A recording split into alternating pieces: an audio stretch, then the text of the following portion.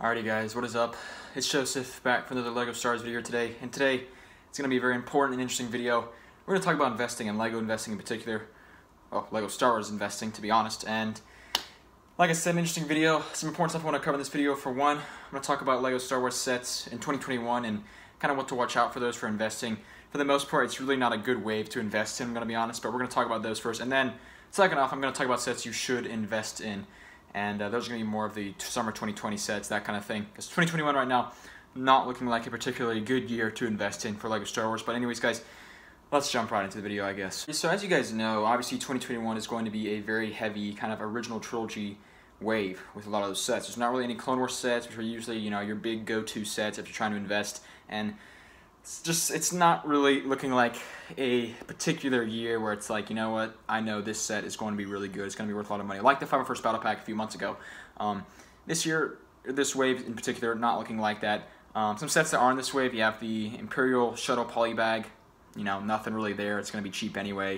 You have some LED lights and keychains, which are interesting, but I don't think those are something people really kind of hold on to or are that interested in the future, so that's not really a go-to there.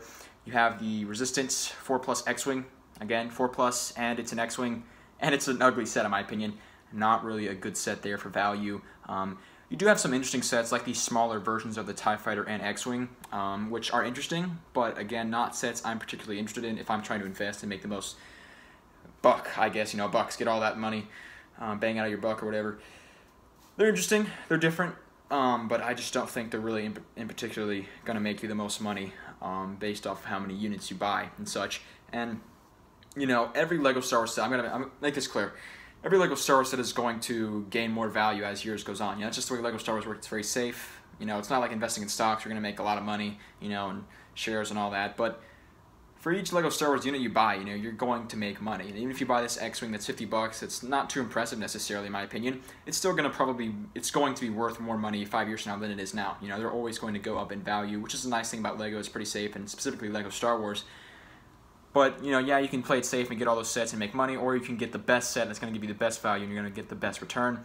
And in this case, with the X-Wing and TIE Fighter, you know, they're not bad sets in my opinion, and you're probably going to make money, but ultimately there's better sets out there that you can make more money in doing so. And obviously, one of those sets is going to be the Mandalorian sets. If you can find any LEGO Star Wars Mandalorian sets you're interested in, buy them, hold on to them.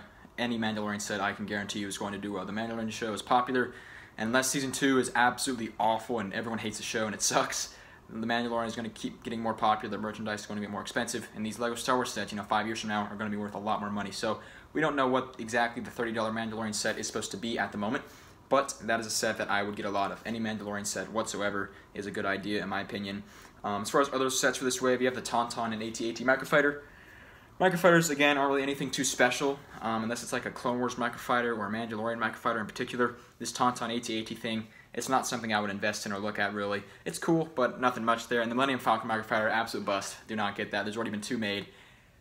You know, there's no reason to get another one and try to hold on to that. And I think most people understand that, you know. I think most people can understand that, yeah, this 2021 wave is not particularly strong for investing, you know, which is unfortunate, but it is what it is. If it was, that means it'd probably be a lot more Clone Wars sets, right? Because those are the ones that really go up in value. You know, you look at some of those old, the AT-OT set, nothing is worth a lot of money now.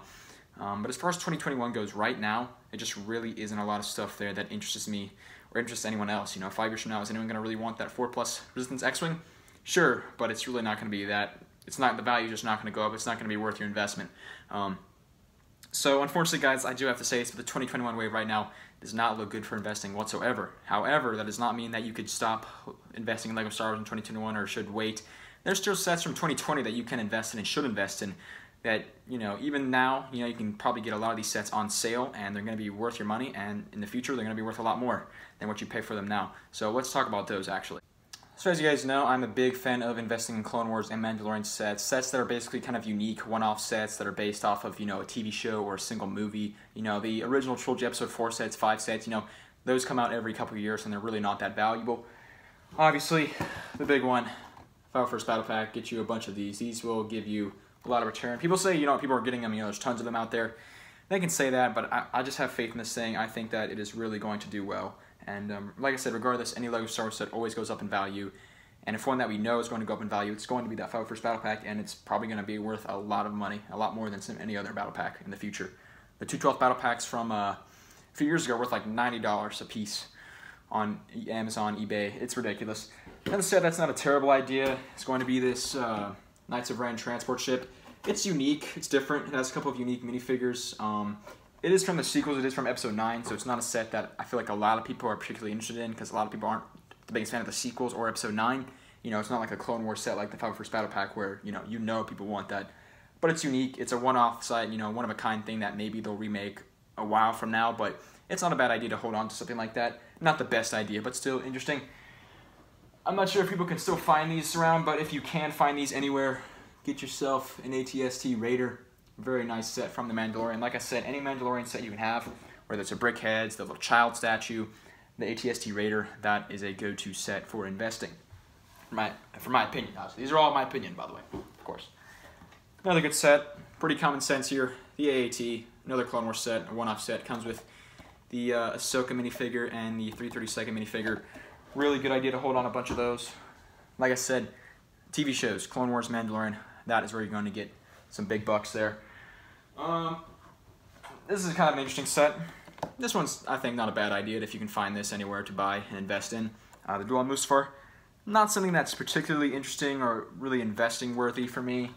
But if you have some, you can find them on clearance, you know, get them cheap. I don't think it's a bad set, because the last time they made a Dual Mustafar was like 15 years ago, and it's a cool set, it's an iconic scene, it's popular. You know, I think people are going to want that one. It's better than some of the other sets that you can invest in. Anyway, what to avoid? Well, I think we all know, don't invest in this thing. It's a beautiful model, but the minifigures are not very good. It was 80 bucks for retail, and I'm sure you can find it cheaper in some places, but, you know, really no reason to put your money into this when you can just put it into, you know, like 2 more 501st Battle Packs, you know? So, avoid that General Grievous' Starfighter there.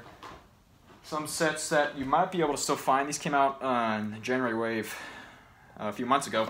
These 501st Battle Packs, really nice. Cheap, reliable. I mean, people talked about the same thing with the 501st Battle Pack. A ton of people are going to invest in these, right? Sure, but I mean, I still think this thing's going to be worth a lot of money in the future, and it's in a Mandalorian set. It's a battle pack, it's cool, it's flashy. It's cheap to invest in, so it's like, you know, if you get a bunch of these, you know, you're going to be making some money in the future. Look at the old Mandalorian battle pack, that thing's doing really well. Hold on to some of these if you can. Continuing to more Mandalorian stuff, this came out in August. BrickHeadz. BrickHeadz are awesome to invest in, especially something like this where it's like a one-off, you know, Mandalorian and a child. I need to get more. I only have this one right here. Get a bunch of Mandalorian sets, and I actually don't have any of these, but the Razor Crest, that is a great set to invest in. It's expensive, but man, I'm telling you, look at the Ghost from Star Wars Rebels, which is actually right there. I have it built right there. Anyways, that set, the Razor Crest, if you get a bunch of those, that is going to be worth a lot of money in the future. And that Ghost I was talking about, it's worth like 450 bucks on eBay right now. I got that for $100 back in the day. I wish I had one sealed, because then I could be making, you know, hundreds of dollars on eBay by reselling it. So, you know, hold on to this stuff, invest in Lego. I think it's a good idea. Another set, the child buildable figure or statue, whatever it is. That's another great set just because it's a Mandalorian. The Mos Eisley Cantina UCS set is interesting because to me it's a one-off set, you know, like the Cloud City and the Battle of Hoth.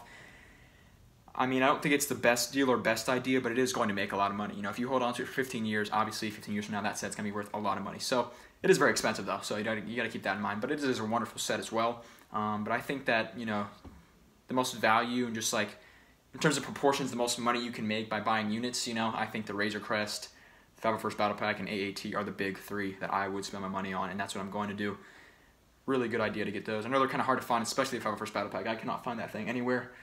The only reason I have one, actually, is because my friend got me one for my birthday, so thank you to my friend. But find them, get as much as you can, stockpile them. I know people are saying, you know, everyone's going to have them, but, you know, everyone should have had, you know, the 212th Battle Pack with a Ghost ship, you know. Legos are going to go up in value regardless, so, you know, maybe this thing, because of all the hype, it's not going to be as valuable as it would have been if it wasn't so hyped up like the 501st Battle Pack, but it's still going to make money, and if you hold on to it for long enough, find the right time to sell it, you will make money. And just to be honest, like I said, guys, the 2020 wave is looking pretty good for sets to invest into, just because of those 2 Clone Wars sets and the Razor Crest. As for 2021, though, like I said at the title of the video, it's just not looking too good. It's kind of bleak. I'm going to have to wait, you know, maybe for the spring and summer wave of 2021 until we get some real sets that are worthy of investing in, because right now, the early 2021 wave, not a lot of sets in there that I would look into buying. I mean, obviously you can get them if you like them. I'm probably going to get a few of them.